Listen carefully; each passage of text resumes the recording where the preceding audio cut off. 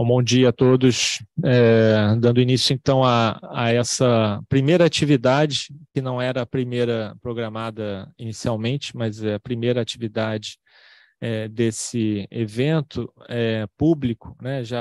A gente já desenvolveu algumas visitas e contatos foram feitos durante a semana, graças à presença do nosso convidado aqui, Carlo Nozza, da Universidade da Suíça Italiana, Academia de Arquitetura. E hoje, então, a palestra com a participação de dois convidados externos que estão lá na Suíça e também do nosso colega Ricardo Paiva, em Fortaleza, na Universidade Federal do Ceará, que vai nos ajudar a abrir esse evento aqui. Então, queria não monopolizar essa fala inicial, mas apenas agradecer aqui, em especial, o FAUUFRJ por acolher essa atividade remota, em razão dos acontecimentos aqui que ocorreram na quarta-feira, com chuvas fortes de verão. Então, para garantir essa qualidade da conexão, a gente preferiu, então, migrar para a sede do CAU, aqui no centro da cidade, para quem conhece, e realizar esse evento em formato híbrido, né, com a presença de alguns colegas aqui no auditório, mas também do público via canal YouTube da FAU. Tá? Então, agradecer também a presença de todos aqui, de todos que estão nos assistindo remotamente, agradecer a nossos palestrantes também remotos por essa participação tão especial para nós aqui no dia de hoje. Eu vou passar a palavra para o nosso presidente do FAUUFRJ para também fazer aqui as boas-vindas a todos. Bom dia a todos e a todas. Para a gente é um enorme prazer receber esse evento da FAU, evento importantíssimo, não se supera ou se avança em cima do movimento moderno sem ter em pé, né? Então é importante esse esforço que está sendo feito, né, de recuperação do nosso prédio, que é um patrimônio da arquitetura brasileira, premiado na Bienal de 57, né? Nesse mesmo auditório foi criada a minha FAU, que é a Associação de Amigos e ex-alunos da FAUUFRJ, e que também tem como, claramente, o primeiro objetivo é trabalhar para a recuperação da FAU. Vejo aqui na plateia Elza Costeira, representando a nossa associação, né? E eu fico muito feliz de poder ajudar nesse esforço que me parece, como disse, fundamental. E ter humildade, porque tem muito conhecimento no mundo inteiro, e nós temos que ter essa sabedoria de saber congregar esse conhecimento quando é necessário, como esse caso do nosso belíssimo prédio da FAUUFRJ. Faço aqui minha homenagem a um colega com o qual convivi muito tempo, né? Paulo Jardim, estudou muito esse prédio, tem uma tese sobre isso, né? E é inacreditável, né, pensar assim que todo o prédio é módulo de uma pequena cerâmica, né? Então é um exercício de rigor compositivo espetacular, né? Ao mesmo tempo, reinvenções de elementos antigos, né? O claustro renascentista, o claustro do monastério, o claustro das primeiras universidades é reinventado com uma forma livre, né? Então é realmente para quem conviveu muito tempo e para quem não conhece pela primeira vez, será sempre uma experiência ímpar, né? Então, obrigado por estarem todos aqui, que nos assiste também virtualmente, e vamos em frente. Obrigado. Bom, eu estou aqui como diretor adjunto de extensão, que a gente da FAU está organizando, eu, junto com a Daniela, a equipe toda do Centro de Referência Jorge Machado Moreira, que a gente criou, né, em outubro. Agradecer a presença de todos, esse segundo evento internacional que promovemos, né, importantíssimo, que na verdade hoje não é, a inauguração teria sido ontem, mas como já foi dito, está sendo hoje, mas é fundamental também agradecer também, o Pablo já falou um pouco, primeiro ao próprio CAU, pelo nosso apoio que tem nos dado, e também à minha FAU, que também nos deu um apoio muito importante para a vinda do Carlo Nozza, agradecer ao professor Carlos Noza pela vinda e essa semana intensa, né, que já começamos conhecendo o Rio de Janeiro, o prédio da FAU, fizemos visita já ao próprio centro de referência, visita guiada pelo edifício, visita ao NPD, agradecer ao Andrés e ao Jonas também. Enfim, é um esforço conjunto, né? Teremos amanhã a palestra presencial que vai inaugurar com a professora Andréa Bordi e a professora Margarete, que não pôde estar aqui hoje, mas vai estar amanhã, né? E depois, enfim, continuamos várias discussões sobre o edifício, discussões internas, técnicas, porque isso vai gerar um projeto de recuperação e busca, enfim, de apoios e tal, mas, de certa forma, acho que talvez o mais importante de tudo é essa congregação, junção de conhecimentos e de interesses dos professores, dos alunos, dos pesquisadores em torno da arquitetura moderna, mas do nosso edifício, que é muito mais que só arquitetura moderna, né? Quer dizer, é um edifício vivido, vivenciado há 60 anos, fundamental para todos que lá passaram e têm passado, não, a associação foi criada, enfim, tudo isso é muito importante. Não vou prosseguir, agora dando espaço para o começo. Não, antes disso, vamos chamar Guilherme, por favor. Eu esqueci de nos apresentar, né? Pablo Benetti, presidente do FAUUFRJ, Sérgio Fagerlandi, diretor adjunto de extensão, organizador do evento, e eu mesmo, Guilherme Lassans, diretor da FAUUFRJ. Então, a gente vai agora deixar os lugares para o professor Carlos Noza e professora Andréa, que vão acompanhar aqui mais diretamente, junto com o professor Sérgio, essa interlocução com os nossos convidados. Muito obrigado.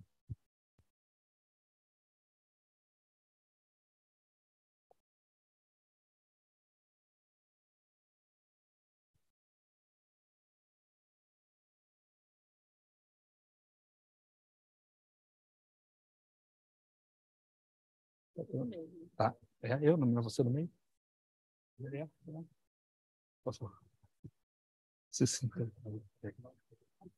Agora, já apresentou o professor Carlos, agora vamos começar a conferência, né? A ideia é que agora apareça o professor Ricardo Paiva, né?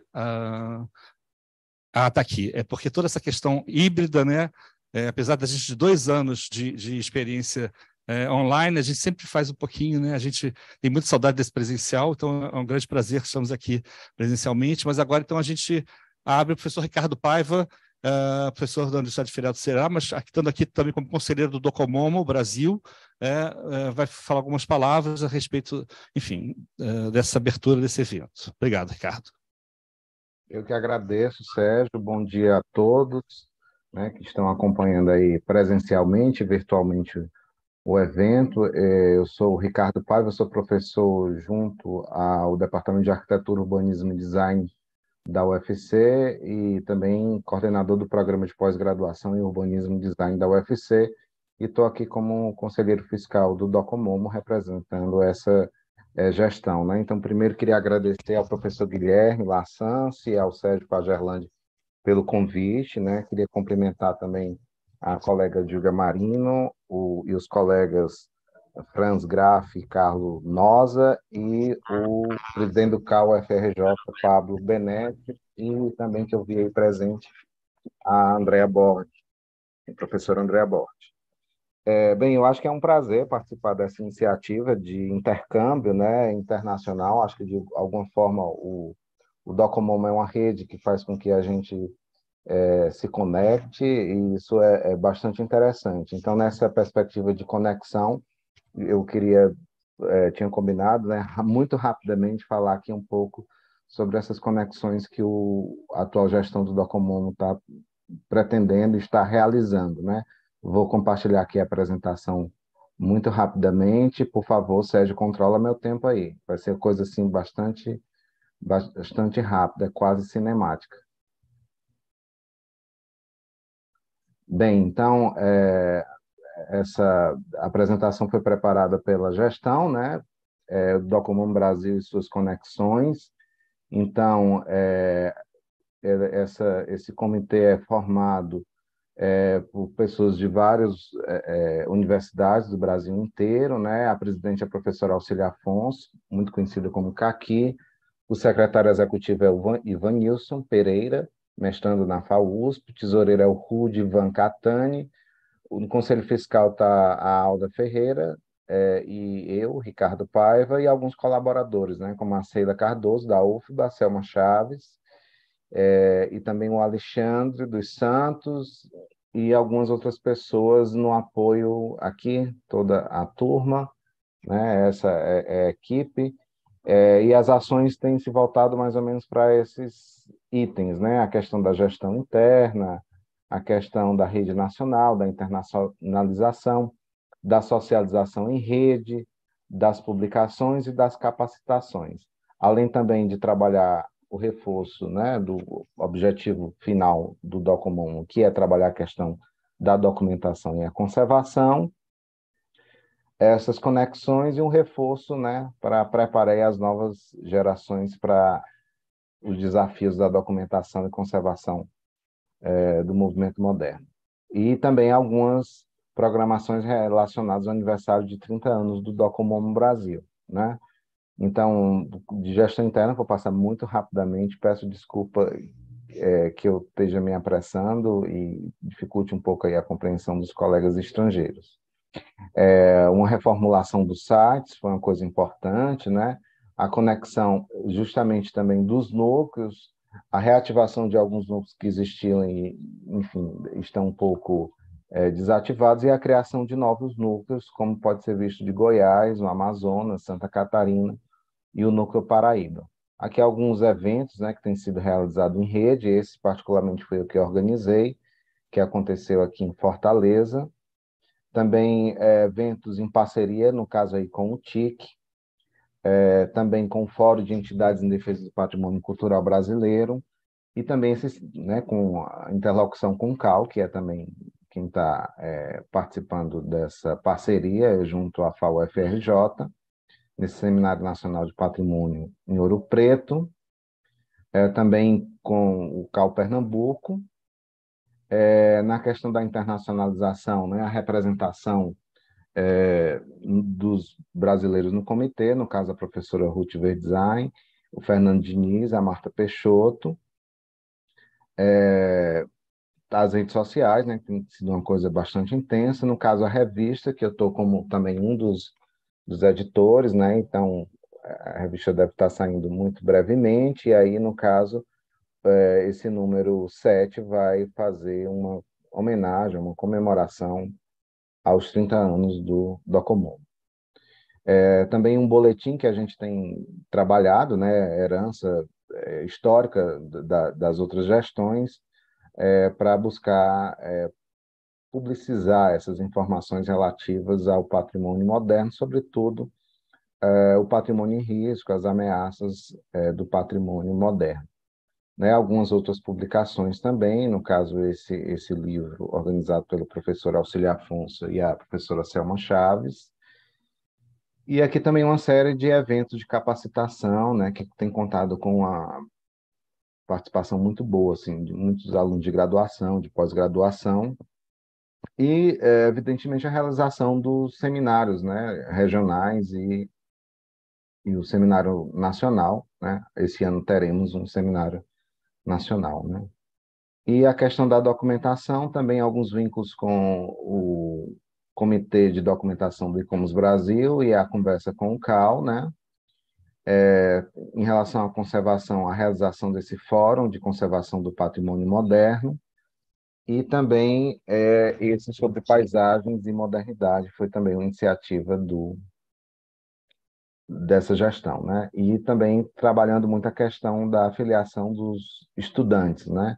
E como parte da comemoração do aniversário dos 30 anos do DOCOMOMO, esse evento foi realizado na UFBA, né, que é DOCO 30, mas ela é 90, Fábrica e Patrimônio, que teve a participação aí importante da professora Sheila Cardoso e da Caqui, né?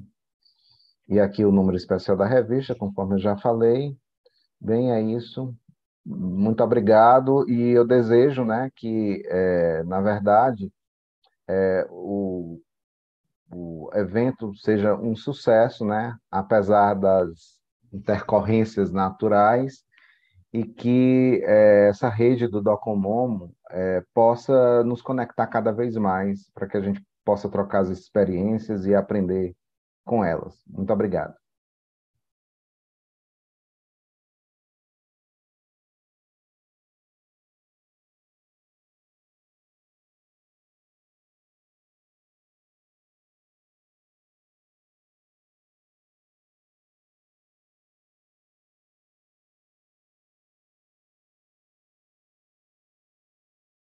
de Marino, que estão falando lá da Suíça.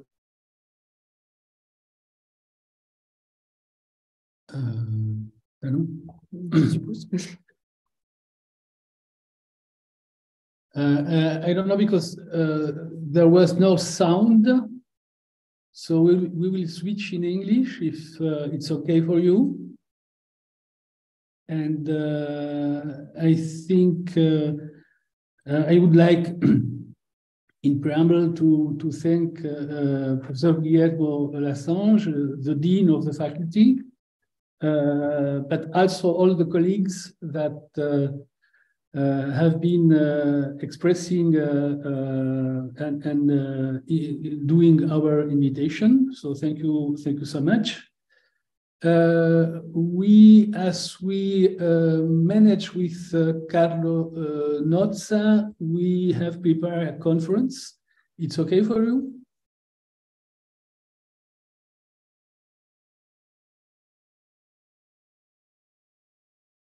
We have no feedback with the sound.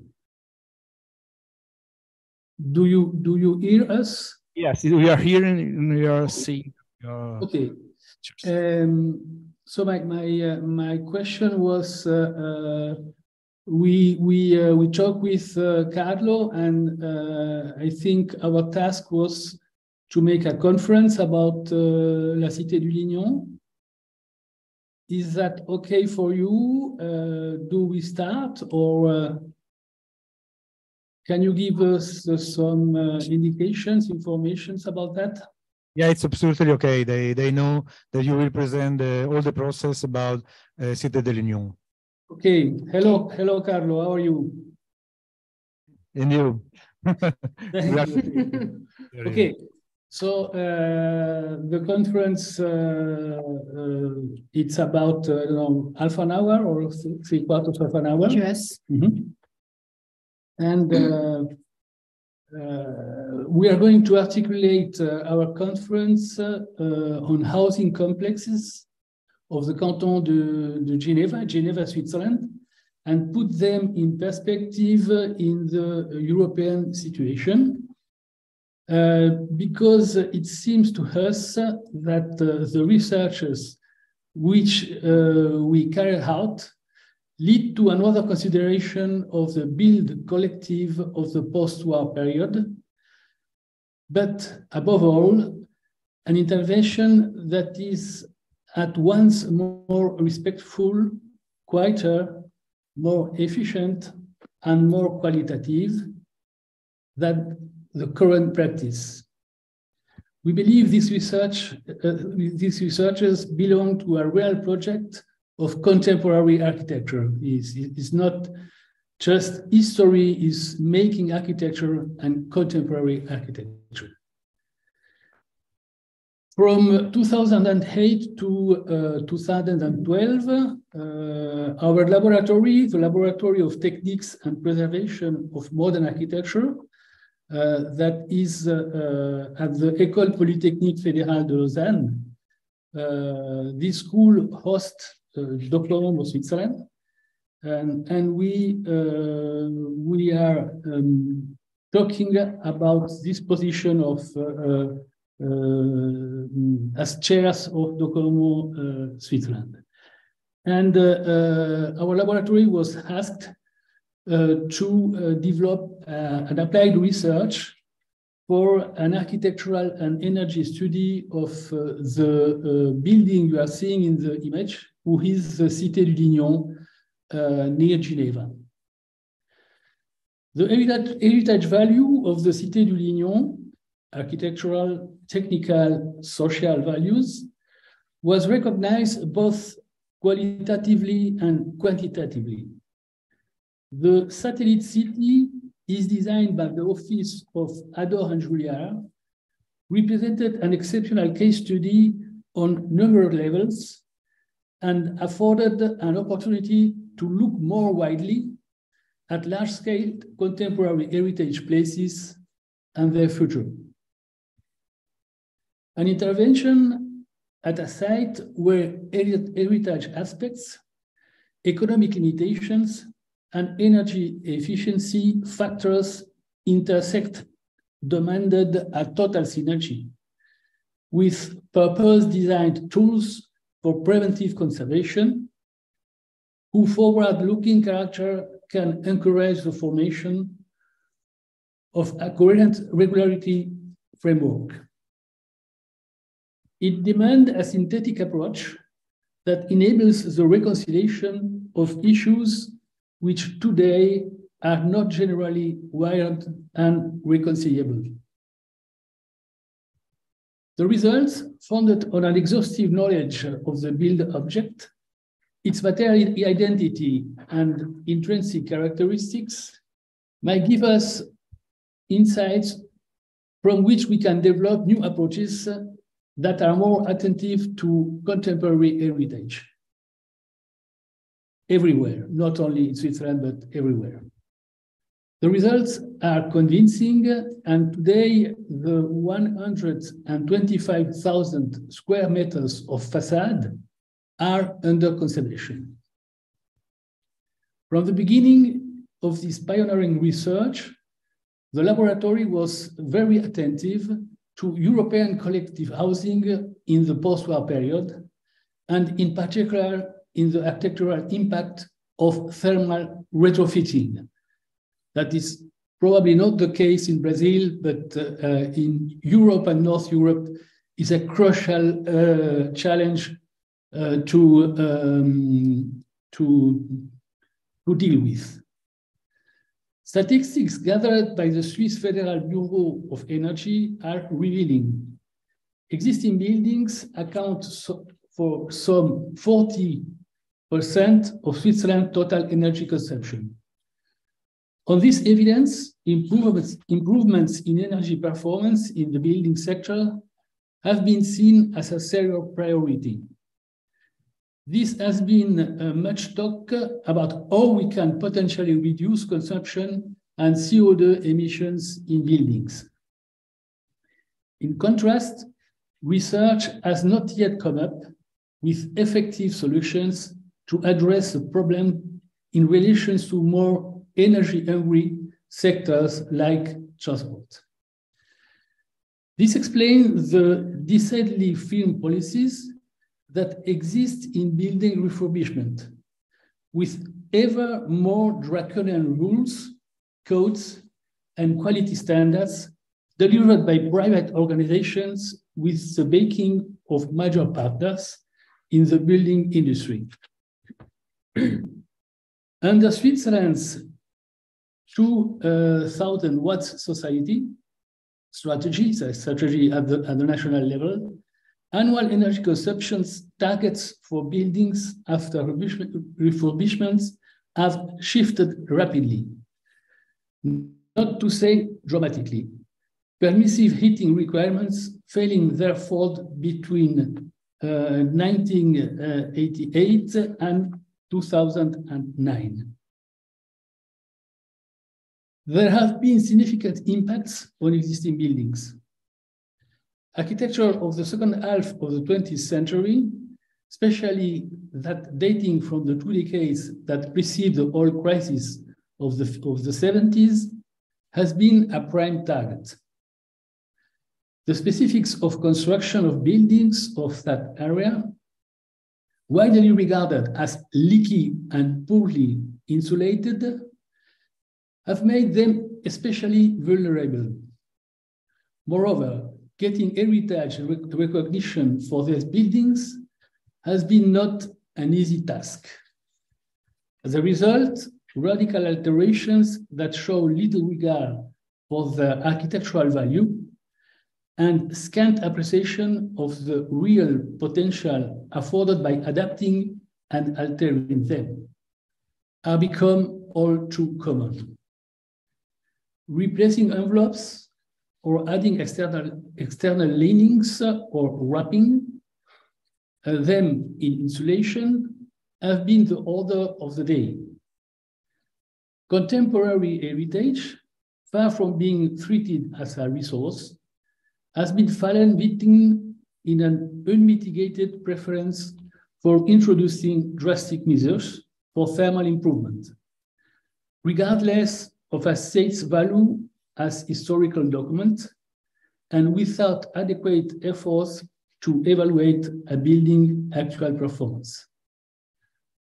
For structures protected under heritage law, and for theirs only, the recommendations for an improving energy consumption in historic monuments, drawn out jointly by the Federal Commission on Monuments and the Federal Bureau of Energy in 2009, recognize that heritage and energy are both legitimate issues. They share essentially the same concerns and seek the same outcomes: supporting sustainable development by preserving non-replaceable natural and cultural resources. This important statement suggests that we need to develop options and means that allows us to balance, on a case-by-case basis, the often diverging public interests that apply in these two areas, and to find constructive ways of resolving them. This calls for a synthetic analysis that transcends what are widely seen as irreconcilable viewpoints. The research conducted in the laboratory at the EPFL on the Cité du Lignon, who is an 60s era housing complex of recognized heritage value, has set out to do precisely this. During 4 years, from 2008 and 2012, the aim of the research was to define an ad hoc strategy for intervention, tailored to specific building needs, in order to see where improvements are needed and identify potential actions. The project on thermal improvements to curtain railing at the Lignon estate that came out of the research was based on a scrupulous appraisal of these interests, facilitating the preservation of modern architecture by conserving existing material identity, but also by saving energy. We show that by putting different measures in place, the conservation of existing envelopes can be assured in compliance with energy standards. By a method of evaluation that genuinely attempts to assess the issue using multiple criteria, based on an exhaustive knowledge of the build object, its materiality and its intrinsic characteristics, the study has yielded encouraging results that we hope will stimulate further efforts. We hope that by focusing on a site as exceptional as the Lignon, this kind of research may be of wider benefit to contemporary heritage and may go some way to addressing the negligence of the recent years. Built between 63 and 71, the Cité du Lignon scheme was part of the canton's strategy to tackle the population boom in the 60s. It was an ambitious program, a housing precinct or satellite city, to use the vocabulary favorite at the time, of 10,000 people, 2,007 apartments that were dispersed in a blend of residential forms from the subsidized rent units to condominium ownership, including extensive community facilities. The Geneva architecture firm led by Georges Ador was commissioned to design it. The Lignon was an exceptional scheme of several accounts. Firstly, in terms of the layout. At first, of Switzerland's satellite housing estates, the Mérin satellite city, the same architects tested an alternative to the orthogonal grid-based urban plan with a discontinuous juxtaposition of the towers and range that followed the new residential districts. At the Lignon, the principle is radically different. A freestanding block of 11 to 40-story forms a jagged continuous line over 1 kilometer of length, defined by the perimeter and gradient of the plot. A pair of towers of 36 and 30 respectively high at the far end of the plot conclude the arrangement and, together with community facilities occupying the central part of the site, completed the development of a site that would be both a building density of 1 meter of floor space to 1 meter of land.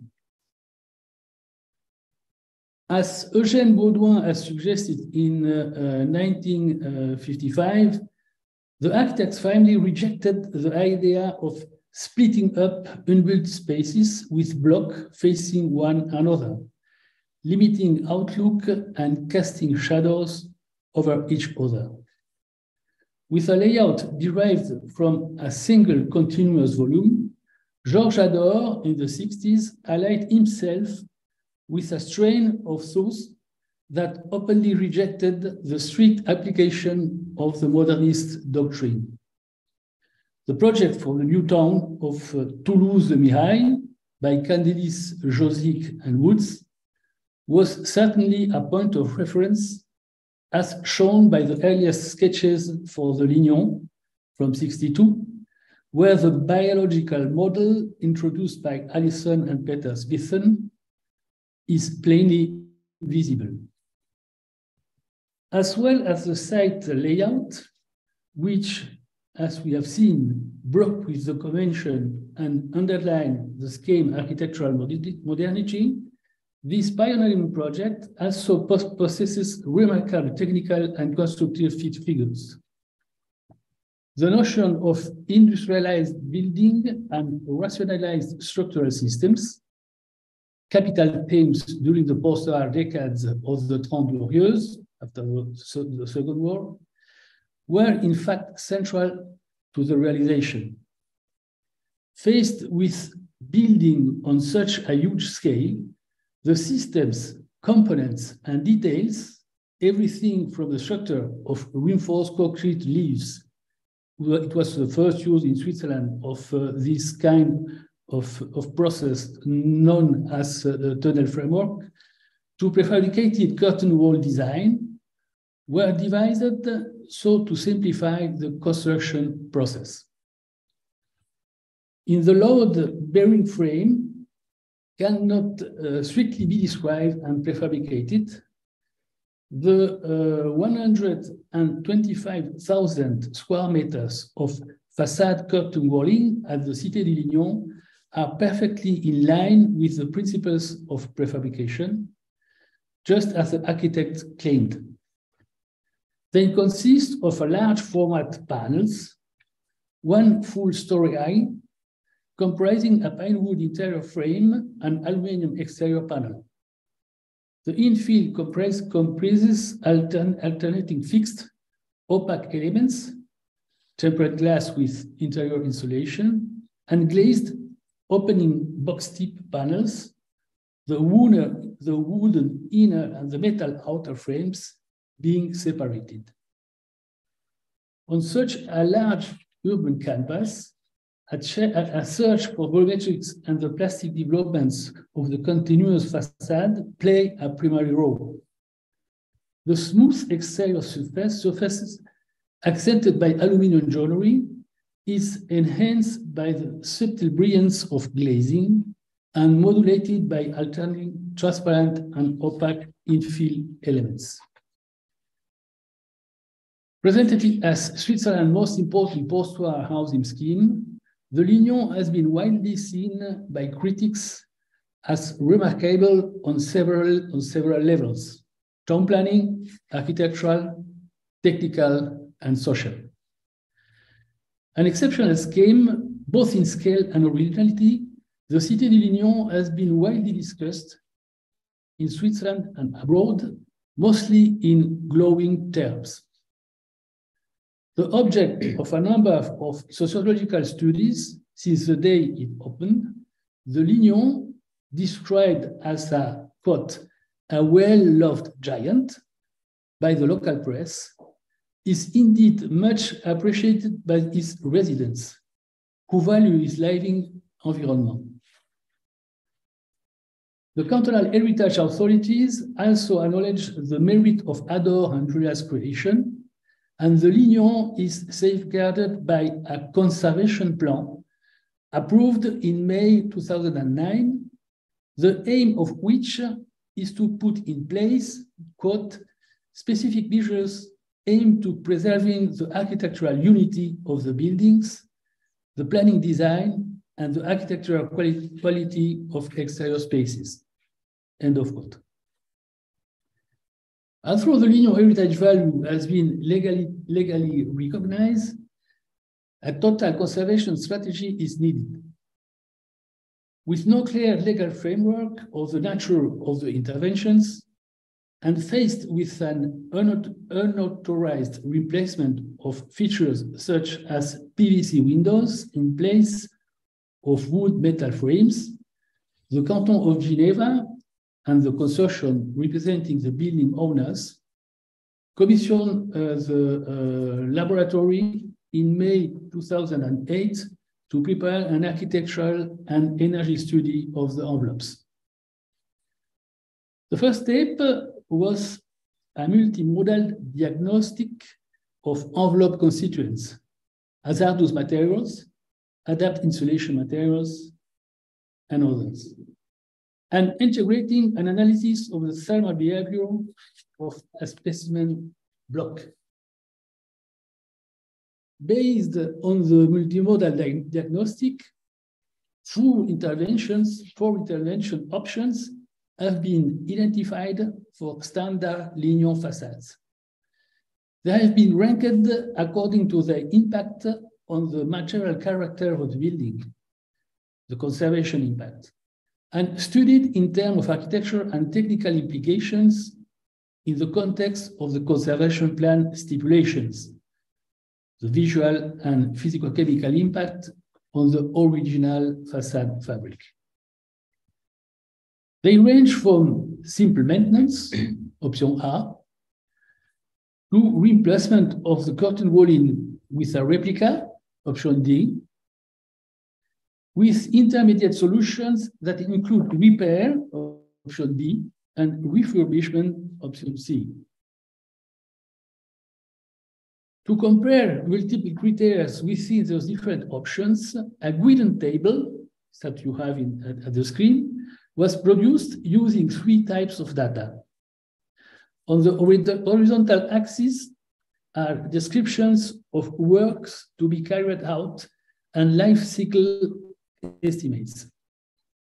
On the vertical axis, we show a summary assessment of cost and energy needs, including an estimate of heating cost saving. The three variables, heritage, economy, and energy, are therefore easily visible at a glance. Looking at the table, which we see as a decision-making tool to assist building owners, one immediately rejects the proposition D, the facade replacement, for which the high overall cost cannot be justified in terms of any reproduction of heating needs that are above the limits prescribed under the new Swiss regulations. Options A, B, and C are however retained, as well as ensuring acceptable conservation of the original facades. They offer a palette of possible interventions, are fully compatible with one with another, that's an important point, from which owners can choose according to their financial means that are not the same. During development of these options, an initial feasibility test showed clearly that standard solution of the self-modern replacement windows, for instance, should be rejected, not being suitable in the context.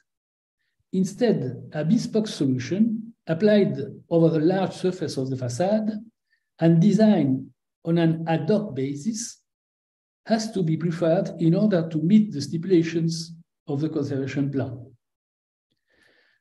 To this end, prototypes of the A, B, and C options were planned for the complete exterior envelope on a specimen apartment. Designs for facade detailing and assembly and final selection of materials in terms of installation and thermal properties, tested not only by simulation, but under real construction conditions, were developed with a facade engineer and a specialist contractor. From this, a set of standard methods to be used for each of the solutions, together with specifications giving detailed descriptions of the intervention and basic working guidelines could be drawn up. The canton heritage and energy authorities synced up in advance to these models and developed a simplified consent procedure. This allowed timely planning and works essential at this scale, according to the means of building owners, and guaranteed an overall consistency in the works carried out, preserving the architectural unity of the Lignon and its 125,000 square meters of facade envelopes. You see some pictures about the prototypes on site between 2010 and 2011. Voracious, energy black hole, ecological monster. The Lignon precinct has been called all manner of things in the recent years, and widely denounced as a disaster in terms of sustainable development. Radical renovation of the site to bring it into compliance with current standards has been dismissed as fanciful. After 3 years of research, our study was producing encouraging results. A 70% improvement in overall energy consumption in relation to annual figures is now possible. That allows us to get close to, if not to actually within, legal limits, as it's possible with the more radical options now available, using ultra-high performance materials like vacuum insulation, aerogels, heat meters, glazing, etc. We feel it is vital to emphasize that this can be done without circumventing current laws, even though the Lignon does enjoy a measure of protection in the form of conservation plan. Offsetting energy consumption, as demanded by the local authorities, can become part of an energy saving strategy that, even though it may not always be enough to achieve statutory targets, nonetheless can yield excellent results broadly within legal limits. The Cité du Lignon is exceptional in scale, originality, and architectural quality. Its value as a monument is legally recognized through the adoption of a conservation plan for the site.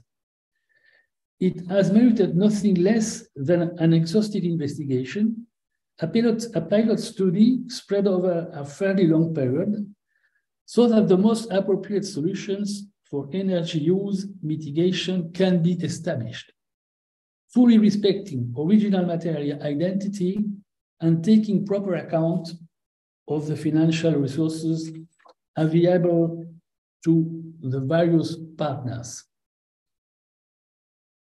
Based on this, the first phases of a remedial work program has been underway at the Cité du Lignon. We can estimate that today 80% of the buildings of this 1 kilometer too long building have been restored. For that work, we receive also some awards from different points of different entities. For instance, Europa Nostra. It's amazing for Switzerland to receive an European prize, or more specific prizes about Swiss architects, or recently by a jury, an international jury from DOCOMOMO International, a prize with other works all around the world. This research has been documented, so that's clear, and you can find it, for instance, in the DOCOMOMO journals. That if I don't, if it's correct, you can find it online in the site of DOCOMOMO International. So the part of documentation and dissemination of the research has been done accurately to make possible the reuse as a methodology of this research, applied research. So likewise, our study affords an opportunity to look more widely at large-scale contemporary heritage and its future. The convergence of heritage, economic constraints, and energy issues calls for a global strategy for specially designed, forward-looking preventive conservation tools to enable consistent legal frameworks to be developed. In terms of method, but also in terms of results, our pilot study could be a valuable precedent applicable to a broader corpus of similar objects, not least to more routine examples of post-war building stock. This topic has come to be of wider interest, and we can say that this recent interest indicates a key cultural shift.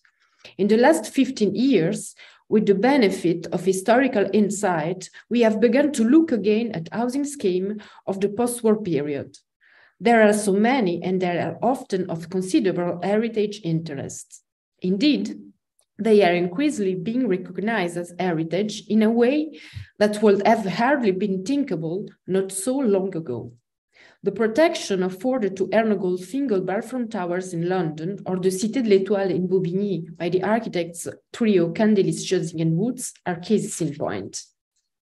We will well be fooling ourselves, of course, if we took this represented as consensus. The Robinur Gardens by Ellison and Peter Smithson is under destruction, and Britain's Prime Minister is announcing the demolition of brutal high-rise towers, I quote, "that are a gift to criminals and drug dealers."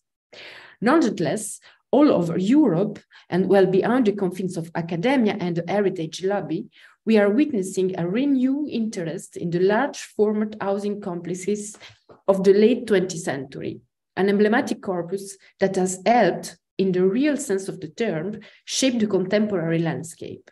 Only now, are the schemes beginning to be appreciated by users and public opinion alike.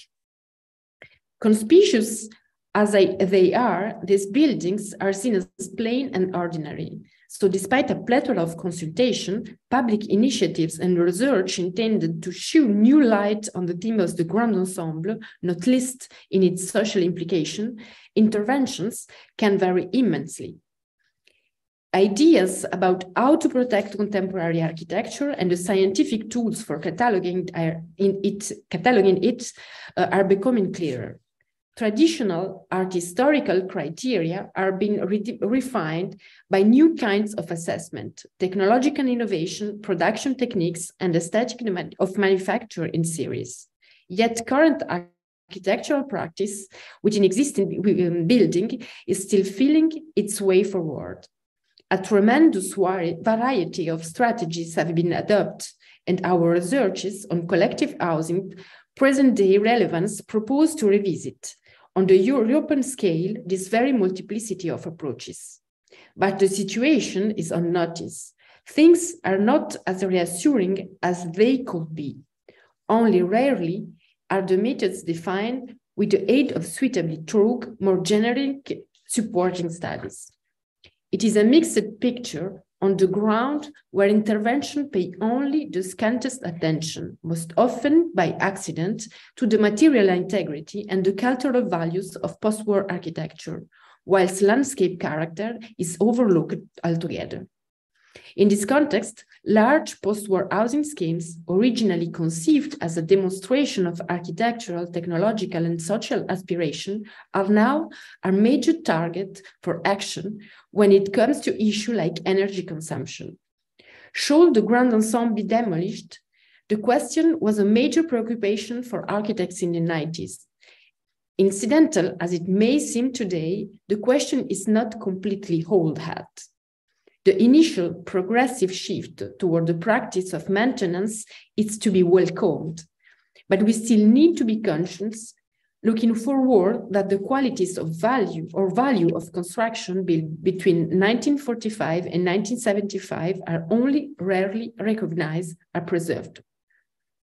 A real transfiguration of the contemporary city is silently underway all around us. In this reinterpretation of the von Überbauung read by Payer and Lehmann at Wiedeken in Switzerland, the architect Adrian Strijks hides a minutely conceived thermal upgrade in the fluid profile of the new envelopes.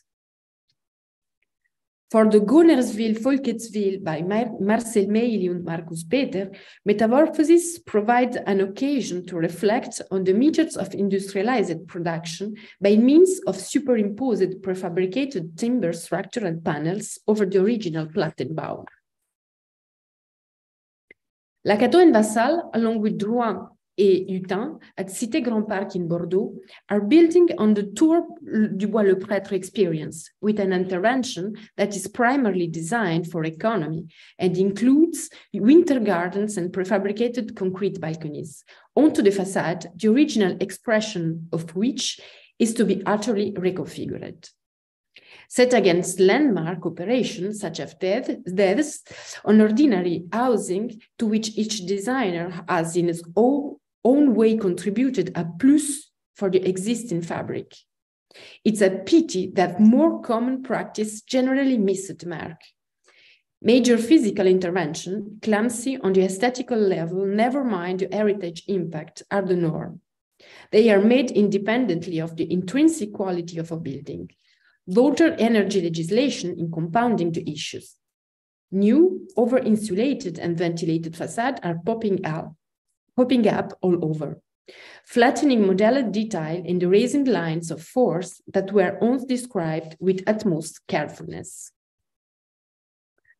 We have metal siding and fiber cement wrapped around volumes and cloaking balconies, losing nuanced relief, simplifying and impoverishing the volumetrics. Window joinery, it's growing thicker, replaced by either frame capable of supporting triple glazing.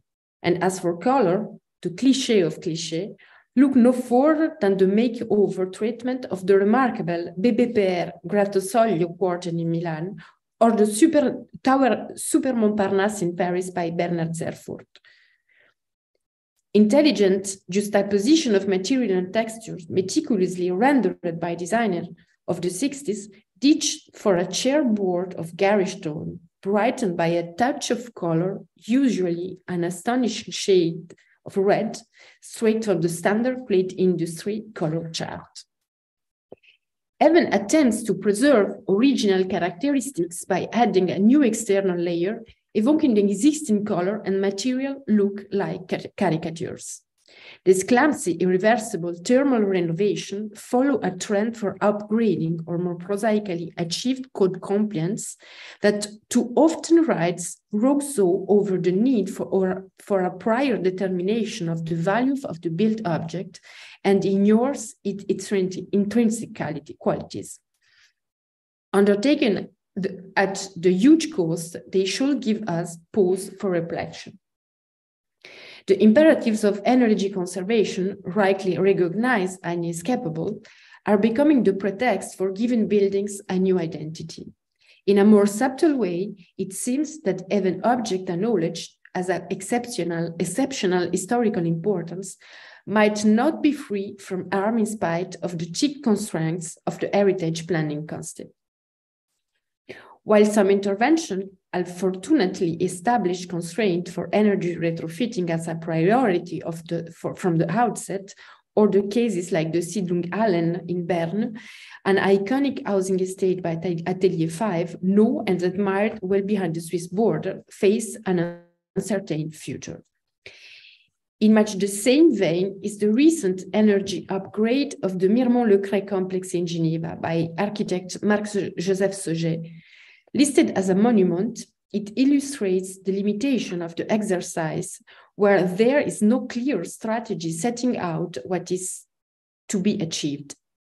On one level, a fruitful cooperation involving the cantonal heritage and energy efficiency authorities has spared Sauget's building from the worst effects of code compliance, allowing performance below the legal consumption limit thanks to a series of well-conceived offsets.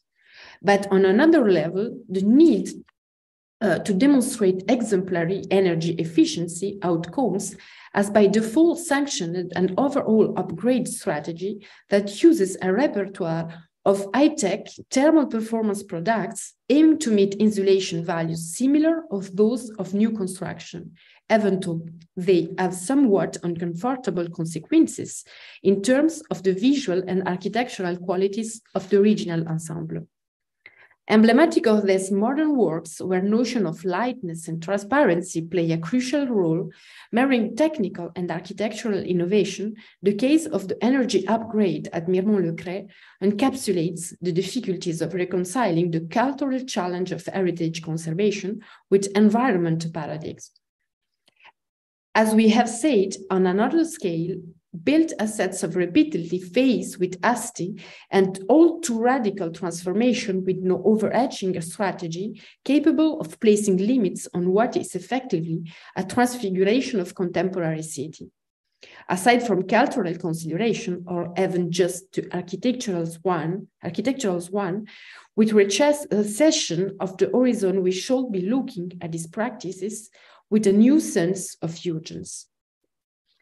This salutary stance has grown out of a number of highly significant experiences.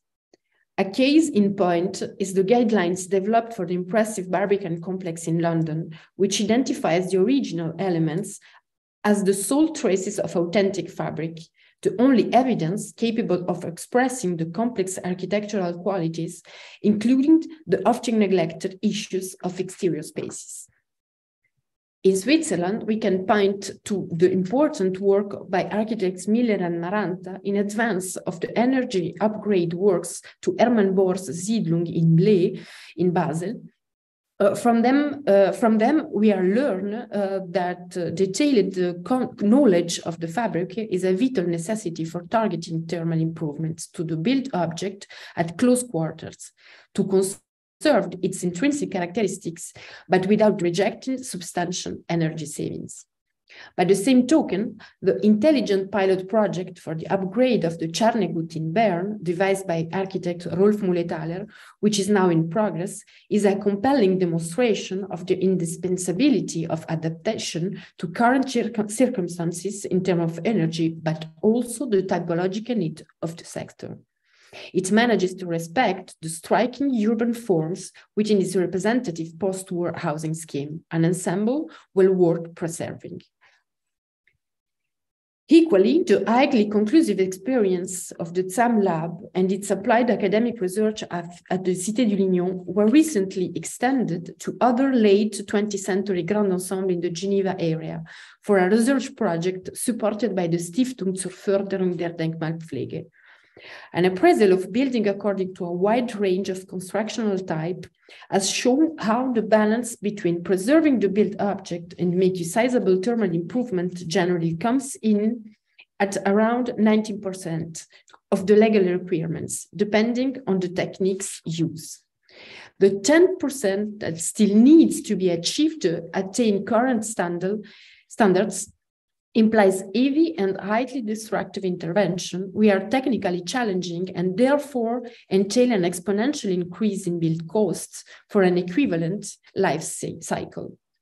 For existing housing assets, the price in conservation terms and more prosaically in terms of economic investment appears out of the proportion. In place of this intensive therapy, which exacts such a heavy price, we shall be looking at responsible steps to highlight the notion of building heritage as reserves, accepting building performance rating that, while not perhaps the best, at least favor sizable or substantial reduction in consumption to be coupled perhaps with gains from renewable energy. As for highly significant items, an explicit stance is required. Can one reasonably aim for energy excellence by demanding that an existing building with acknowledged heritage value meet the performance need of a new building, rigid established by rules that have evolved into extremely strict limit values? The response is nuanced. In balancing preservation of the built fabric with the environment, perhaps, we need to be broadening the issues and reversing the trend. In other words, the building itself should define the limit of intervention, depending on intrinsic material characteristics mapped during preliminary studies. This gets around the issue of a strict application of standards, which so often have repercussions and potentially irreversible one on the integrity of objects and more broadly, the appearance of our cities. It's not a matter of neglecting the paradigm that requires us to respect the very legitimate need to reduce energy consumption. Rather, it is a matter of calibrating performance improvement more closely to the built object, prioritizing smaller targeted intervention, ad hoc responses developed from closer contact with the built fabric. This pragmatic and sympathetic approach should be adopted more widely as part of the project of conservation of recent heritage. This is a demanding brief illustrating, above all, the intelligent and culturally aware position the designer must be ready to occupy. Thank you very much. Thank you for listening.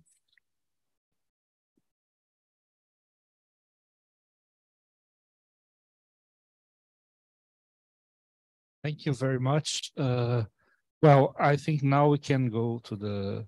Eu não sei se eu falo agora em português e inglês, já me perdi.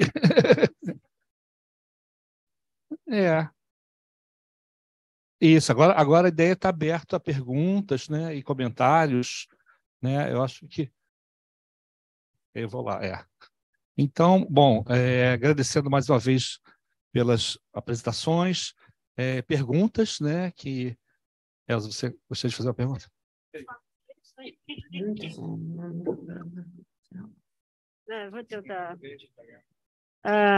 It's amazing that in Geneva you have a so old city with this modern buildings.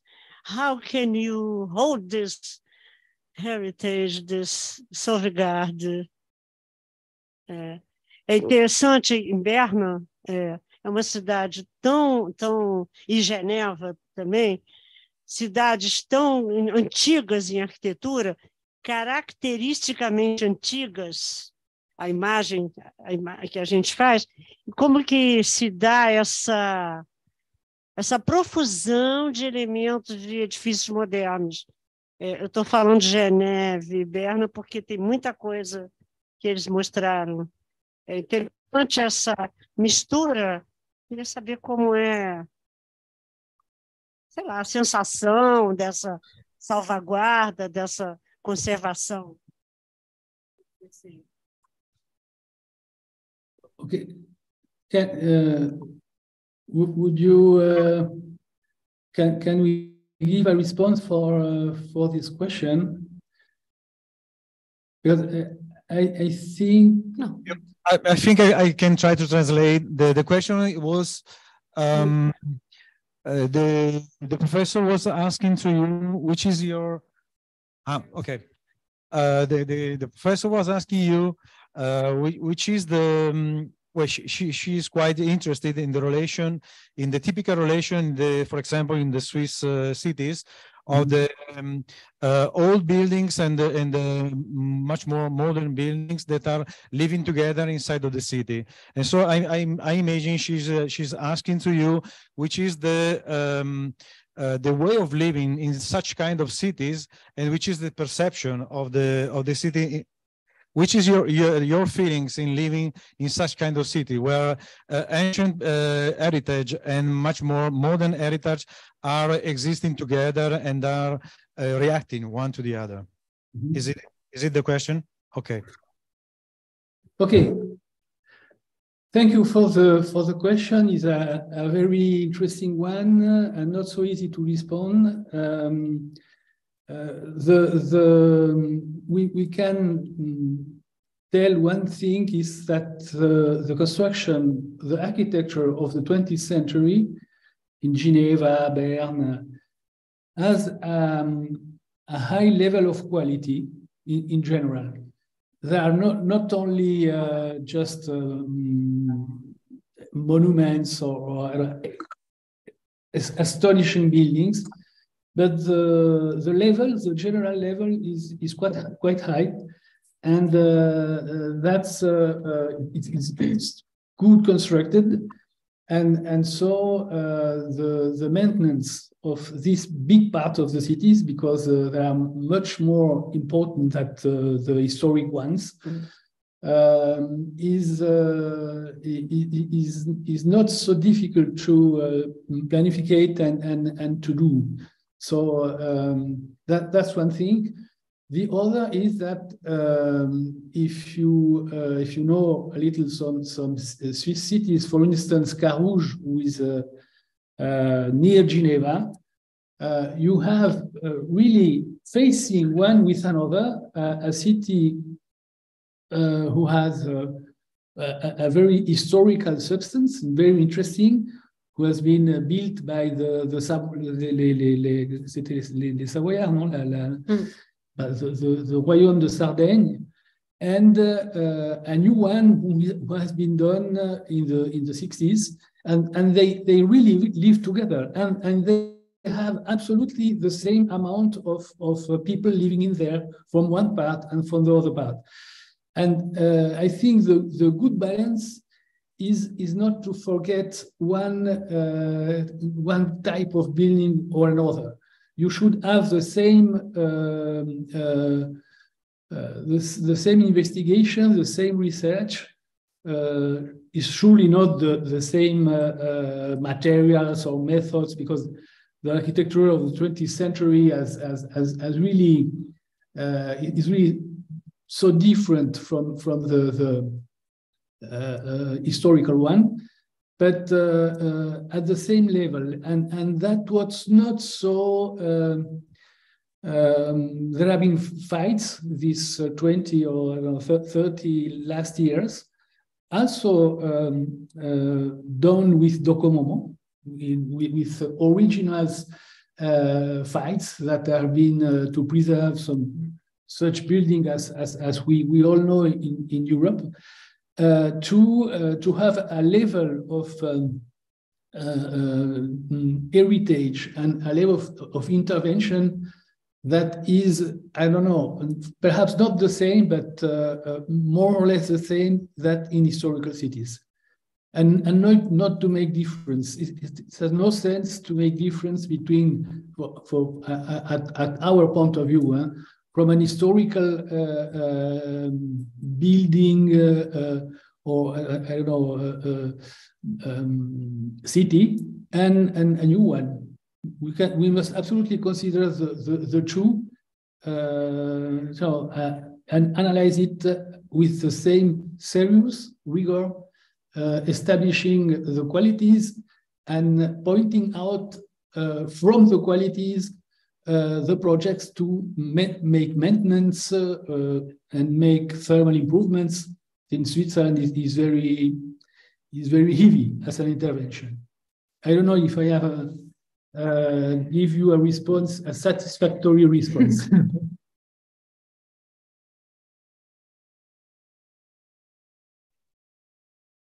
Você quer que eu fale português? Eu vou pôr tradução. Não, eu posso falar em inglês também, mas acho que posso falar em português e depois em inglês, pode ser? Eu agradeço muito a resposta dele, porque o que a Elza colocou é a grande dificuldade que a gente tem hoje em dia, é de que o moderno também é histórico, afinal, ninguém saiu da história ainda, né? Então, assim, é a dificuldade de ver que é algo que tem que ser preservado, né? Não é só o que foi dos séculos e séculos e séculos anteriores. E eu achei muito interessante o último livro, o último slide da professora Marino, que mostra exatamente ensinando preservação e salvaguarda. Você quer traduzir melhor, né? Okay. The professor was saying that she was really interested in your presentation, particularly to the question of the quality of modern architecture, and the question that it is a sort of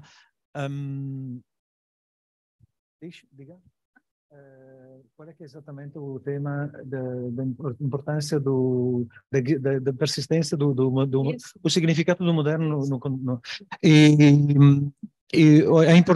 the importance that modern architecture is gaining inside of the city, because probably she's saying that the feeling here, the common feeling in the city, is that modern is something that is not such satisfying as the ancient city. So this is something that they are trying to gain in the present period. And so it's quite fascinating that they are gaining the modern, even if they are so, how to say, famous as a modern reality.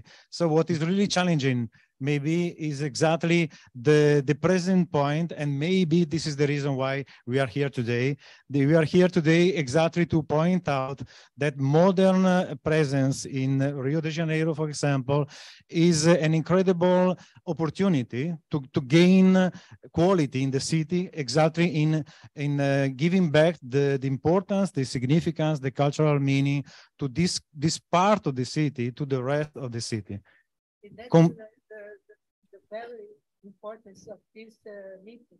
Yeah, and that's the importance of this meeting. And the other question that the professor point out is the relation between history and present moment.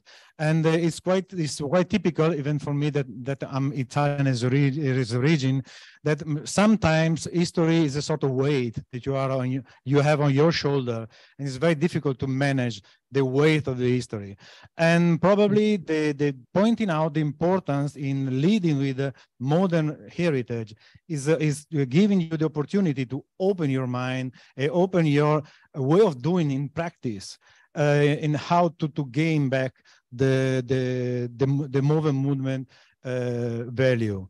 And what is super important to me, if I can make an observation to the presentation by Franz Graf and Giulia Marino, is even the question about the method and tools that they organized around this kind of processes. And it's very important you to understand that it's a slow work. It's a very you need to go in deep in very specific questions in order to know, understand the building itself. Knowing the building means knowing the material itself, how it was built, which was the history, which is the place, which are the relation, the environmental relation. And so it is so if for the Swiss reality, for example, energy is a dramatic problem and is the main starting problem most of the time, and then obviously the economics that is coming from. And here there is a totally different situation because the climate is completely different, but the challenge are always really strong. And the point is making some order in this kind of questions and in a sort of guidelines that allows you to give a list of topics, a list of problems, a hierarchy of questions, always managing with the reality that is economics, the possibility that heritage is recognized from common people, from the society, as a fundamental cultural element in the present and future situation. Like to say something about that also, because he was thinking about our subject, really. That's our building, the Edifício Jorge Machado Moreira. That's our faculty. And so it's very linked to what you're talking about. But I would think about other question about habitation. They are talking about habitation all the time. And in Rio, and of course, modern architecture is very close to this. In Rio also, we have many buildings, very important habitation.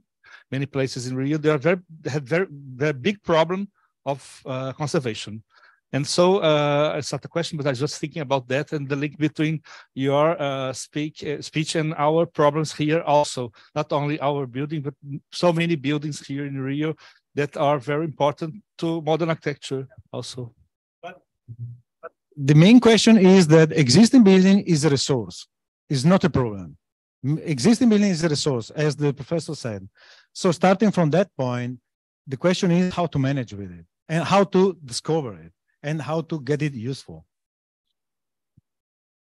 Because we have in our mind when we think about Switzerland, old cities, very good preserved. And it's amazing to see the modern movement in Switzerland so present. And I would like to point that our modernism comes from a French-Swiss Switzerland mind from Le Corbusier. It's amazing when we think about because the image that we have from Switzerland is about very old cities. It's good.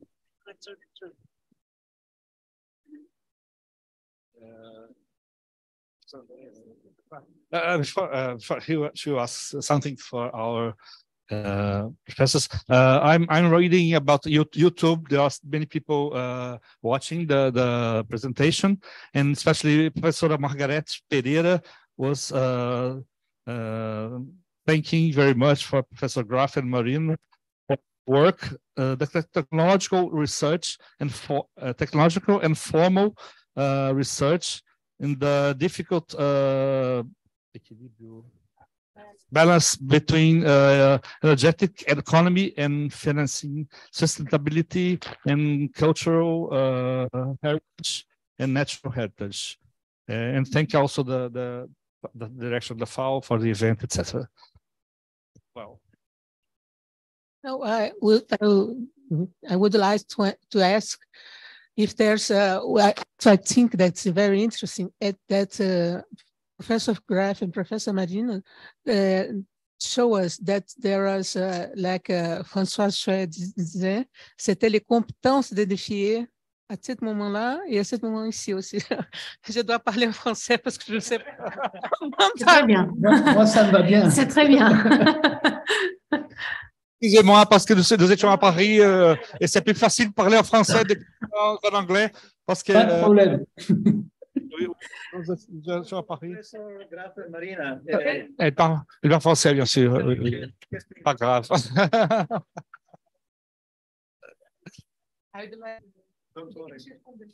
She'd like you to answer her questions. C'est une question pour professeur Graff et professeur Marina. Vous pouvez la préciser, s'il vous plaît, parce que je n'ai pas très bien compris. Il y a une coupure. Hein. Il y a une coupure de son. Ah bon? Si. Il y a eu une coupure de son. Si vous me répétez la question, ce sera plus simple. Oui, je peux répéter. Si vous voulez, je peux répéter en français. Parfait. Je vous demande s'il y a une question une compétence édifiée à ce moment-là du mouvement moderne.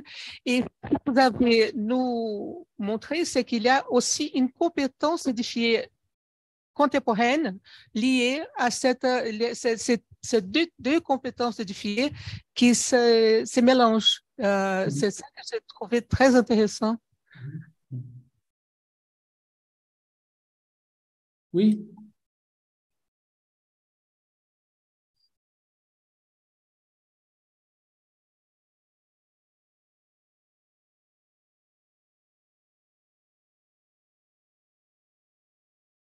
Là, on n'entend plus rien.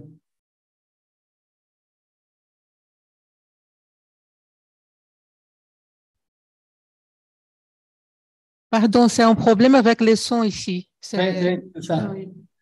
Je ne sais pas si vous avez compris, mais c'est si, ça. Alors, j'ai compris votre question. En fait, il y a une compétence pour construire l'architecture moderne au XXe siècle, surtout dans l'après-guerre. Et c'est vrai qu'en Suisse, il y a eu de très bons constructeurs. Les choses sont en général bien faites. Je ne sais pas si vous avez vu le curtain wall du bâtiment du Lignon. C'est absolument incroyable, quoi. C'est très rare d'avoir un bâtiment de logement où il y a 125 000 mètres carrés de curtain wall. Pour la Suisse, c'est monstrueux, quoi. Peut-être qu'à Rio, c'est tout petit, mais pour Genève, c'est vraiment très, très grand. Et en fait, c'est une façade, une façade rideau que l'architecte met au point petit à petit à chaque projet. Il utilise toujours la même façade. Et que ce soit pour un hôtel luxueux, que ce soit pour du logement populaire, que ce soit pour de l'administration, etc., il améliore toujours son produit et effectivement, il a une maîtrise technique qui est remarquable. Parce que quand on a fait le diagnostic de ce curtain wall, on a vu qu'il était sain. Il est sain. Il a 6 cm d'épaisseur. D'accord? Il est fait en bois, en aluminium, en verre, et il fonctionne aujourd'hui encore parfaitement. Et on peut l'améliorer au niveau thermique très facilement. Il faut faire un projet, mais on peut y arriver, quoi. Donc, d'un côté, il y a une connaissance technique à la base quand on construit. Et puis, vous avez raison de dire qu'il y a aussi une connaissance technique quand on intervient sur le bâtiment. Parce que nous, on intervient comme architecte, hein. On n'est pas, bien sûr, on adore l'histoire, on est très à l'aise avec ça, mais il faut que l'on propose des solutions qui soient des solutions techniquement au top, quoi, qui soient faisables, qui soient économiques, qui respectent le bâtiment. Et ça, c'est quelque chose qui fait partie du métier. Vous voyez, on a l'impression vraiment qu'on fait notre métier quand on travaille sur des choses comme ça. C'est pas une espèce de spécialisation pour des gens un peu bizarres, ouais, un peu compliqués. Non. C'est vraiment c'est le métier d'architecte que de faire ça, quoi. Et ça, c'est très plaisant quand on travaille, si vous voulez, sur un bâtiment qui est bien construit avec des outils de l'architecte. Je vais aider à remettre ce que vous venez de dire en portugais ici pour les auditeurs qui ne comprennent pas le français. Excusez-moi, oui, bien sûr. Então, resumindo um pouco, estavam falando da questão da competência associada a esses projetos da arquitetura moderna, de construir, e ele estava lembrando o quanto o arquiteto que projetou esse projeto sobre o qual eles se debruçaram aqui, né, ele apresentou no início da palestra, o quanto esse arquiteto vem de experimentou, foram várias etapas de aperfeiçoamento desses sistemas de fachada cortina, e que é uma superfície muito grande para os padrões e proporções suíças, né, tanta fachada cortina assim utilizada, mas chamando a atenção para essa competência adquirida por esses arquitetos ao longo de vários projetos que foram sendo realizados, e aí um cuidado que eles têm ao abordar esse tema da renovação, né, energética e da atualização desses sistemas hoje, e esse cuidado que não é só uma questão de economia de energia, mas é também entender as competências que estão embutidas no projeto, não incluídas nele, e como ser atento a isso e ser cuidadoso na escolha da solução de atualização do sistema, né? Então, entender esses processos construtivos que estão muito associados a esses projetos, então faz parte da questão patrimonial aí por definição. E gera uma outra competência. Entendeu? Merci beaucoup. C'était super bien traduit. É isso mesmo. A questão é que é preciso ter competências técnicas também para conseguir perceber e entender qual é que é a origem, as razões básicas, ao fundo, iniciais das escolhas de arquitetura.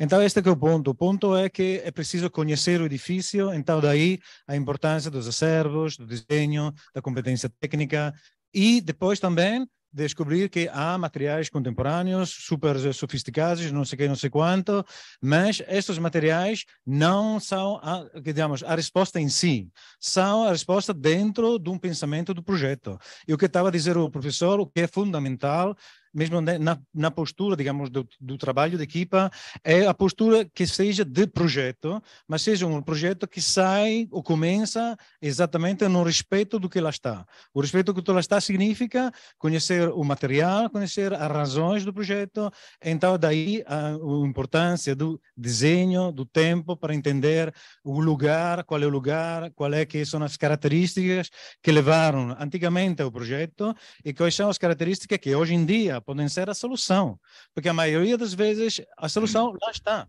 é só abrir os olhos, mais nada. Muitas vezes. Costumamos dizer algumas vezes que o tema é fazer o mínimo possível para ganhar o máximo possível. Lá está o tema. O tema não é fazer tudo novo ou gastar o mais dinheiro possível para ficar outra coisa. O tema é preservar o máximo, fazer o mínimo para obter o máximo. Lá está o tema. O tema é como é que se vai definir esta linha.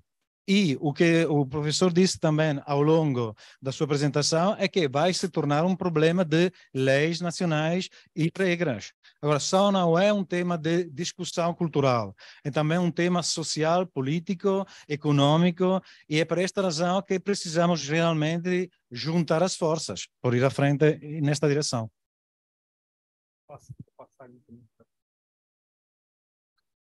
Outras pessoas daqui do auditório que querem falar também, perguntar.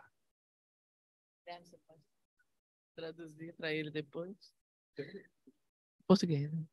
Não, eu queria agradecer a palestra. Acho que eu sou estudante de doutorado aqui do PROARC, né, e estou estudando exatamente a questão da preservação da arquitetura moderna nesse edifício da FAU, e com uma preocupação grande com a questão dos materiais, técnicas construtivas, né, da necessidade da gente entender como que esse edifício foi construído. Você visitou o NPD, né, a qualidade de detalhamentos e de desenhos de projeto que o Jorge Moreira teve na construção desse edifício, entender o que é esse edifício para poder pensar como preservá-lo, né? Eu achei que ele trouxe experiências e detalhamentos interessantes, eu queria ter visto melhor.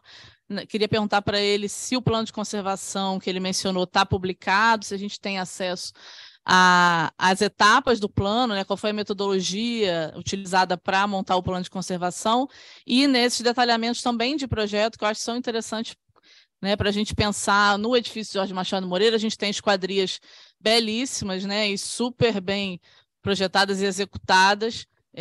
A gente perdeu o 8º andar, né, com um incêndio, então tem necessidade, talvez, de substituição, de restauração, de recomposição. Então, pensar esses elementos no seu detalhe para poder fazer uma proposta que não perca o material que lá está, né, que é um material, uma tecnologia de qualidade e talvez único para esse edifício, né? A gente está investigando ainda essa questão dos materiais. Mas agradecer e perguntar para ele aonde que eu consigo... É preocupação de estudante de doutorado, gente. Onde que eu consigo mais referência bibliográfica e mais informações ou publicação sobre o plano de conservação? Could you understand? Est-ce que vous avez pu comprendre le portugais ou vous voulez une traduction? Peut-être une petite traduction, s'il vous plaît. Ça serait bien. Non, elle a beaucoup apprécié votre présentation, surtout sur cet aspect de la connaissance des bâtiments et des projets qui leur ont été à l'origine. On ne vous entend plus. On a un problème de son. C'est mieux? Voilà. Là, ça va. Oui, c'est ce qu'on a essayé de faire ici. On a perdu le son encore. Documentation qui permettrait effectivement de travailler avec des archives assez conséquentes de détails qui existent du projet. Elle demande plus spécifiquement sur ce que vous avez présenté aujourd'hui, comment avoir accès à une bibliographie ou à des documents sur ce que vous avez montré. S'il y a un plan de conservation qui est accessible et des spécifications que vous avez fait de matériaux et de techniques employées. Oui, bien sûr. En tant que laboratoire de recherche appliquée, on a tenu quand même à publier l'intégralité de l'étude. Donc, déjà, il y a un livre qui existe qu'on pourra vous faire parvenir éventuellement. Il y a un certain nombre d'articles qui sont plus ou moins détaillés ou sur des aspects plus ou moins scientifiques selon ce que vous cherchez. On peut vous transmettre une petite bibliographie et quelques documents. Déjà, ces 2 numéros du DOCOMOMO Journal qu'on montrait tout à l'heure, qui sont en open access, peut vous donner déjà une idée assez claire des 2 projets qu'on a menés. Et puis, on vous transmettra volontiers quelques éléments supplémentaires.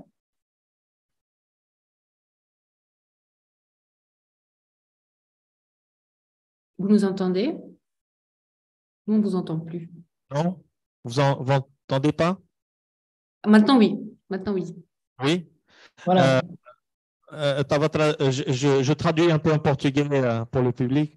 Eles estão dizendo, então, que todo esse material, esse trabalho está publicado, não só num livro que eles podem nos enviar, né? A gente pode ter lá na FAU, na biblioteca, para consulta, mas também há artigos publicados em revistas de Open Access, acesso aberto. Então, podem já mandar esses links, né, para poder dar acesso à consulta.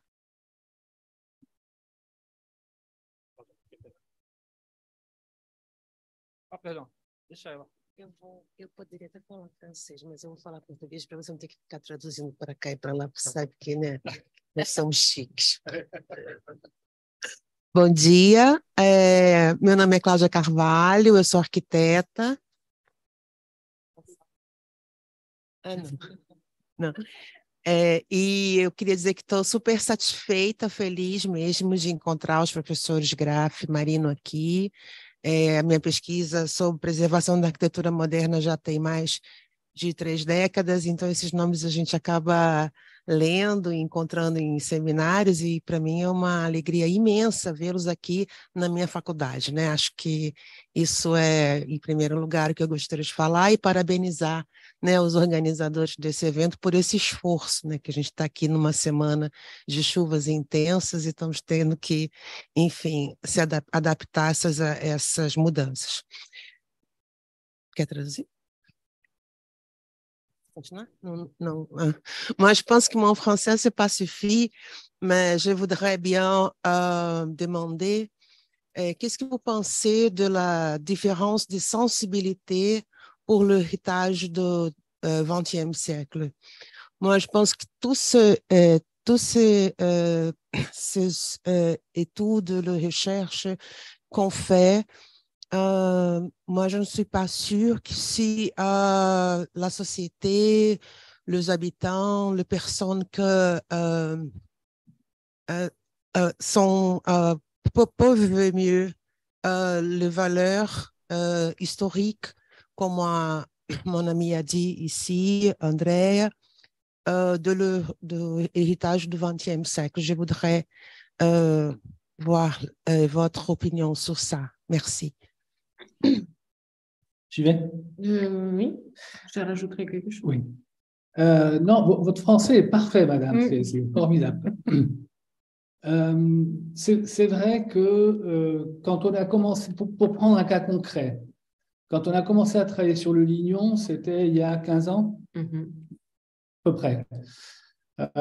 C'est un bâtiment qui était apprécié, je dirais, par des architectes, souvent d'ailleurs des architectes qui venaient de l'extérieur.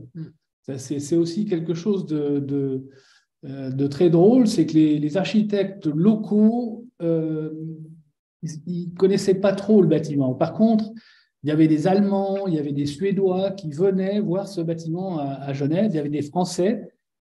Gérard Monnier, je ne sais pas si vous le connaissez, quoi, qui a été DOCOMOMO pendant très longtemps en France et qui, lui, venait régulièrement faire des visites au Lignon. Et petit à petit, pendant notre travail, on s'est rendu compte que les habitants étaient très, très contents d'habiter ce bâtiment-là, quoi.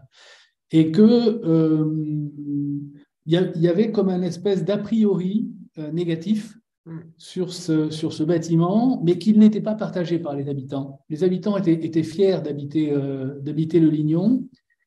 Et avec les publications, avec les colloques, avec l'information, avec les travaux, parce que s'occuper de bâtiments, c'est les mettre en valeur. Et quand on met en valeur les bâtiments, il y a une conscience un peu plus générale qui se met en place, voyez, et le regard change. Et aujourd'hui, on utilise des photos du bâtiment pour pouvoir illustrer des événements sportifs, des événements culturels. C'est-à-dire que tout d'un coup, l'image de ce bâtiment-là, c'est une image positive, quoi. Et ça a changé en 15 ans.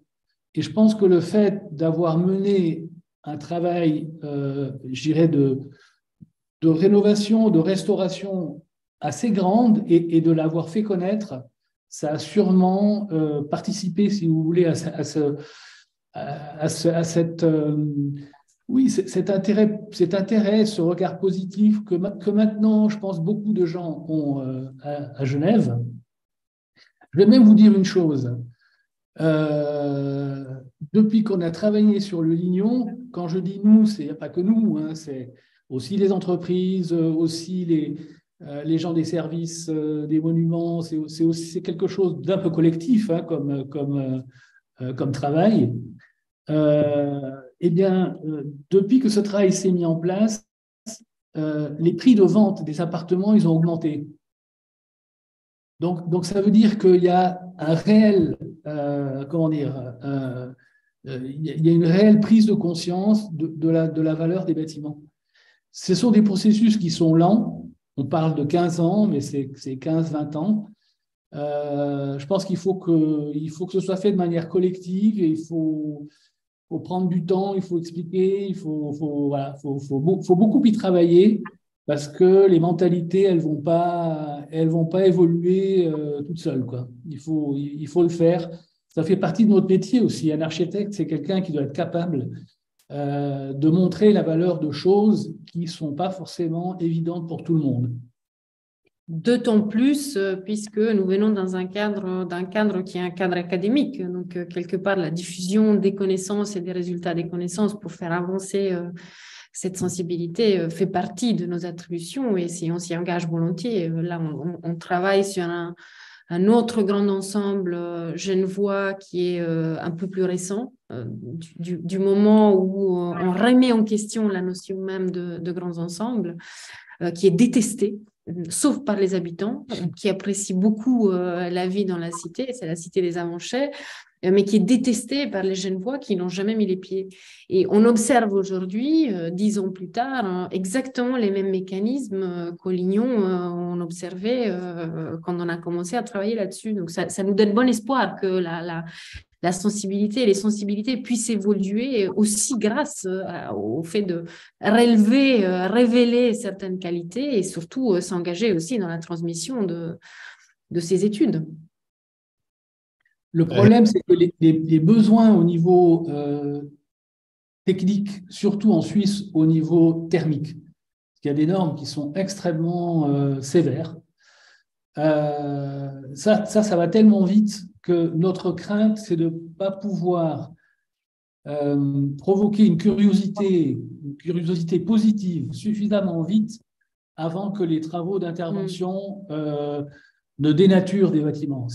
Maintenant, c'est très dangereux parce qu'il y a des besoins impératifs qu'on ne peut pas discuter et d'un autre côté, on n'a pas encore, quand je dis on, c'est de manière générale, là, c'est la société, on n'a pas encore conscience de la valeur de certains bâtiments qui ont 40-50 ans. Quoi. Donc là, il y a une c'est quelquefois des luttes de vitesse, quoi. Resumindo pouco a troca aqui, para quem não entende francês e para o público em português, a pergunta era sobre, né, resumindo também a pergunta, era sobre essa percepção, né, que as pessoas têm em geral da arquitetura moderna, porque a gente sabe que a gente passou por toda uma crítica a isso, né? E aí a resposta foi: essas intervenções têm ajudado a mudar o olhar sobre esses projetos, sobre esses edifícios, a ponto que apartamentos também crescem em valor, né, ganham valor, e o público em geral passa a reconhecer também valores intrínsecos aos projetos, porque são intervenções que buscam justamente revelar essas qualidades que são presentes nessa arquitetura e muitas vezes estavam ali desvalorizadas ou inibidas por uma questão de precariedade e de obsolescência até de certas estruturas. Então, sim, essas intervenções cuidadosas ajudam a resgatar e a superar talvez né, e aí eu já estou fazendo uma interpretação da resposta, a superar essas rivalidades entre o histórico moderno, a cidade pré-moderna, pré-industrial e tudo que se passou nessas discussões, né? E aí estavam lembrando aí que eles estão diante de outros desafios agora. A legislação térmica e energética na Suíça é muito rigorosa e a preocupação deles é que isso acabe atropelando esse processo cuidadoso que consiste em revelar as qualidades dessas arquiteturas e que isso tudo seja, na realidade, perdido ou ameaçado por um processo aí muito pautado por uma economia de energia num sentido literal do termo. See, there is a question from the YouTube follower that is about the materials, and it's about which was how did you lead with the choice of material and with the material market? In the sense, how did you go to the market looking for the best practices in order to get new practices, probably from the market for building new buildings, in the market for working in refurbishing existing building? Okay, thank you. It's a crucial question, and because when you work with some dimensions, with existing details, you can't just apply the way you make a new building in Switzerland. No, as I was saying, the curtain wall has 6 centimeters wide, and you must find a solution in this dimension. No, so you are obliged to search also with some installations very performant, and you discover that they exist. They exist from a lot of time, about with a base of silice, and they were invented, or I don't know, fabricated in the 20s and 30s in the States. So a lot of time solution exists, and that's one response. And the second one is that in a case like this one, Le Lignon, we didn't want to define some materials, but just performances. Otherwise, you are working for I don't know, a fabricant of materials, no? So we keep the possibility, because we have not done an architectural project. We have just make a series of guidelines that you must respect to have some money for the subventions for the installations, and for all the works that have been done, there were architects for the work, operatives one, but they were the persons who choose finally the materials, the type of glass, the insulation, but they were obliged to respond to some performances and some dimensions. That's clear. I don't know if I have respond to your answer. We use all kind of solutions, from very high technology from one materials to really very simple in other details. You are not obliged to use the same technology for all. Absolutely not. You must give a response and use the better technology that also the less expensive. That's clear, because when you are working on such a big building, the economy was really essential. And we were working with the owners. And obviously the owners don't want to spend too much. That's is like that in Switzerland, in Brazil, and I think in every part of the world. So the question of, as Carlos said before, have the maximum performance for the minimum material and the minimum cost. That was the idea. Traduco un istante per loro. So, já a fazer um resumo em português, isto é assim. O tema dos materiais é fundamental, mas o que é interessante é que, neste caso, não foi indicada uma solução única. Quer dizer, tem que ser assim, vai custar um balurdo, estamos nas tintas. Na verdade vamos apontar por umas performances, no sentido, uma maneira, resultados mínimos a conseguir, mas por conseguir estes resultados há várias maneiras para atingir o resultado próprio, em termos técnicos também, quer dizer, há vários materiais que podem resolver esta coisa com custos diferentes, com resultados diferentes, mas dentro de um quadro que vai manter o resultado final em termos de arquitetura, porque este é o ponto fundamental. Portanto, tu não estás livre de escolher os materiais, estás livre de escolher dentro de umas soluções que foram pesquisadas e testadas dentro do projeto. Então, isto adiantou possibilidades por várias pessoas com, digamos, níveis econômicos, capacidades econômicas muito diferentes entre elas, de qualquer forma, de atingir os resultados pretendidos. Portanto, houve realmente a possibilidade de preservar o inteiro edifício, mantivendo a diferença entre, digamos, as habitações, porque algumas pessoas tinham uma certa capacidade, outras não, ou muito simplesmente, algumas queriam fazer algumas obras e algumas menos obras, ou uma obra completa e não sei o quê. Mas o ponto fundamental era sempre foi de, pelo menos, atingir aquele nível que conseguia o edifício de, digamos, pôr no sítio os aspectos térmicos, energéticos, legais, etc, etc, etc. Grazie. A sensibilização da indústria tem a ver com o fato que a indústria tem todo o interesse em abrir este mercado. Portanto, por exemplo, na Suíça, neste momento, estão a ser desenvolvidos materiais muito fininhos.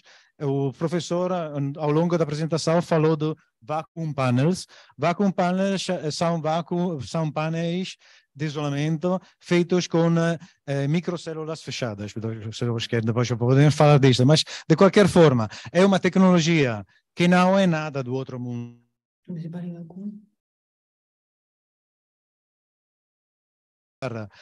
Razoável em termos de custos e, deste ponto de vista, com painéis muito fininhos, atinge os resultados do ponto de vista dos suíços, porque neste caso é isolamento térmico, portanto, provavelmente aqui em Rio de Janeiro não é o primeiro ponto, não é o problema maior, mas de qualquer forma, sempre há uma solução técnica ou uma inovação tecnológica que vai permitir de obter o maior resultado possível com a mínima intervenção possível, que é o tema fundamental. Ho riassunto il fatto di quando ho parlato dei materiali nanotecnologici e il vacuum, i pannelli vacuum, e quindi il tema della relazione tra innovazione tecnologica e applicazione al processo del minore intervento possibile. Grazie, perfetto. Muitas línguas. Bom, agora a gente queria... Vamos estar fechando aqui a sessão, agradecendo muito a presença virtual dos professores Franz Graf e Júlia Marino e do professor Ricardo Paiva, e aqui presencialmente do professor Carlo Nozza, professor Andréia Bordi, e todos os presentes. Esse debate todos viram que não tem fim, e que bom. E amanhã a gente vai continuar. Na realidade, amanhã é a abertura do evento, né, que era para ter sido ontem, mas vai ser amanhã presencialmente. Então, convido todos que estão no YouTube. Quem quiser certificado de presença, ali a Dani está mostrando o QR Code para quem, né, precisar do certificado, alguma coisa assim, pode pedir ali para nossa equipe ali, agradecer a elas também, que são importantíssimas no nosso projeto, né? E, enfim, é isso, para todos amanhã, 10 horas da manhã, onde continuaríamos a palestra do professor Carlo Nozza, com a abertura da palestra da professora Margarete Pereira, que está nos assistindo virtualmente. A pergunta foi dela, essa última, agradecer a ela pela pergunta. E onde será? Boa pergunta. Será na FAUUFRJ, no Salão Nobre e Salão do Conselhos, onde estaremos, de certa forma, inaugurando dentro das atividades da FAU, porque era o que era a reitoria, sede da reitoria, que está passando a ser de uso coletivo, né? E a gente está fazendo esse evento lá, né? Então, agradeço a presença de todos e convido todos no segundo andar, no mezanino, né? A partir das 10 horas da manhã. Agradeço a presença aqui e espero a presença de todos amanhã lá.